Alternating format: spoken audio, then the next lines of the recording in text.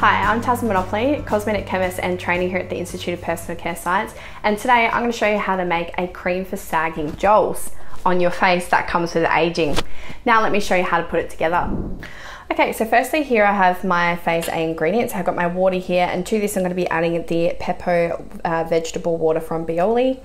This has got some good anti-aging claims with it. And it's also an upcycled ingredient as well. So it's been created from what would normally get thrown out during production and made into something else. So it's been repurposed, which I absolutely love. Now, I am going to be adding some of this Spec Bio Ectoine by Spec Chem. This is going to help moisturize and plump the skin, but it's also got some anti-aging benefits in it as well.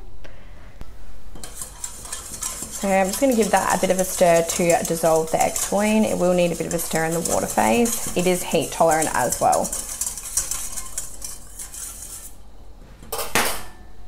Okay, moving to our next phase here. To help bring my cream together, I'm going to be slurrying some Videscence Xanthan in some glycerin. Now you do want to ensure that you do have a suitable humectant in your formula, especially for an anti-aging product, because as we age we tend to lose obviously moisture and hydration, but we tend to have more transepidermal water loss, so our skin's just not retaining moisture or hydration as well as what it used to. Okay, so we're going to add that into our water phase.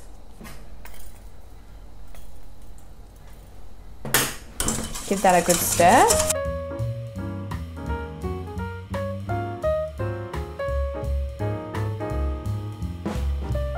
And you can see a nice homogeneous gel has formed there. Now I'm going to pop that one on heat, and while that's heating I'm going to add together my oil phase. So in here I have some Olivem 1000. This is a really good non-ionic emulsifier. It's waxy, so it's going to help build some viscosity in our cream. To this I'm going to add some glyceryl stearate citrate. This is an anionic emulsifier. It's in a powder form. This is also going to help with viscosity and also stability. Next, we're going to be adding some caprylic capric triglycerides. This is a medium skin feel triglyceride.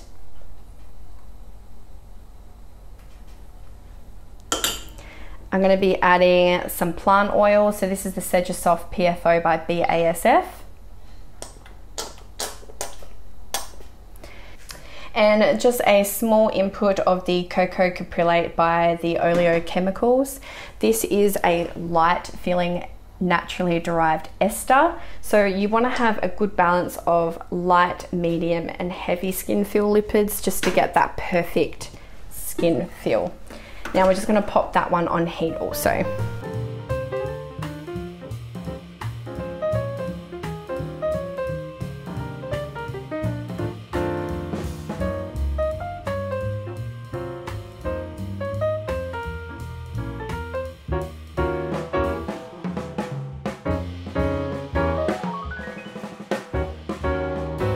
Okay, once our oil phase is all melted, we're going to put that into our hot water phase. You need to ensure that your water phase is hot enough before adding your oil phase, otherwise the waxy emulsifier won't stay molten when combined and you will get what we call waxy water, which is really hard to get rid of, so you generally need to start again. Okay, so nice emulsion has formed now. We're going to remove that from the heat and we're just going to keep stirring to cool that.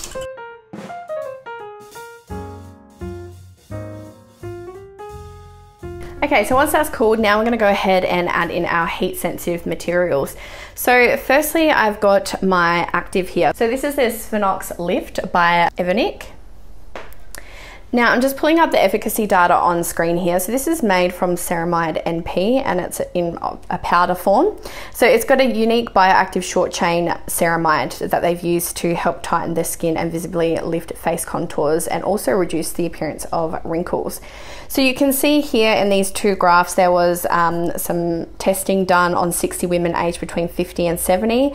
They applied the product with the active in it 2 days a week for 12 weeks on the face using the 0.2% of the active.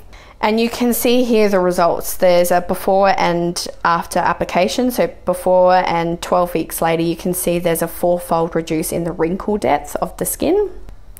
And you can also see here the skin firming. So it's got a 2.2-fold higher skin density in the second photo here. So down below here, there's also some more efficacy data. It was the same test done on the same amount of women aged the same and also for 12 weeks.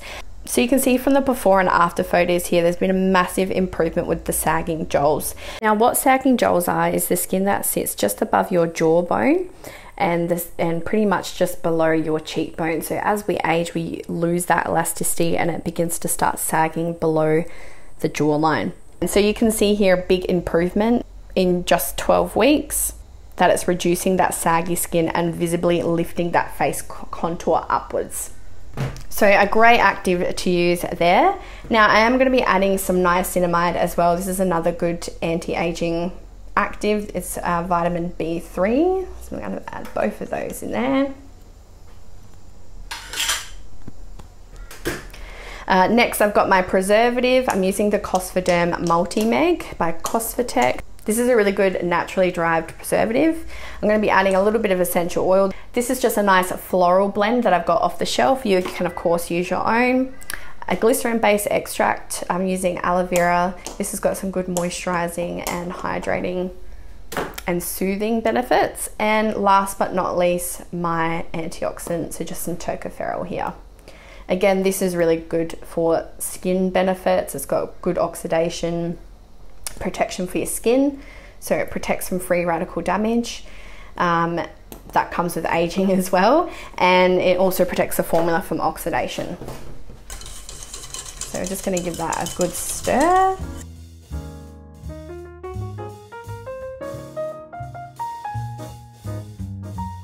So then make sure you check and adjust your final pH and cover and leave it to sit overnight.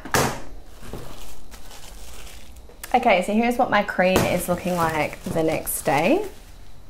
Now you can see that's thickened up really nicely. It's got a really nice gloss and shine to it.